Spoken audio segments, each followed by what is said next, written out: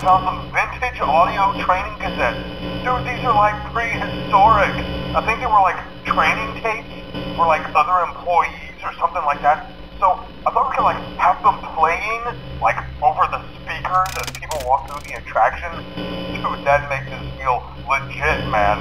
But I have an even better surprise for you. You're not gonna believe this. We found one. A real one.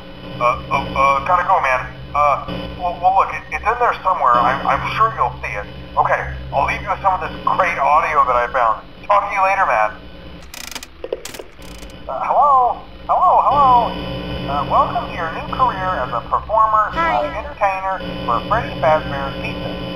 These tapes will provide you with much needed information on how to handle / climb into / climb out of mascot costumes. Right now we have 2 specially designed suits that double as both animatronic and suit. So please pay close attention while learning how to operate these suits, as accidents / injuries / death / irreparable and grotesque maiming can occur.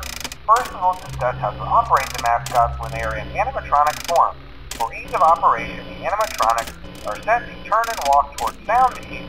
This is an easy and hands-free approach to making sure the animatronics stay where the children are for maximum entertainment / crowd-pleasing value. To change the animatronics to suit mode, insert and turn firmly the hand crank provided by the manufacturer.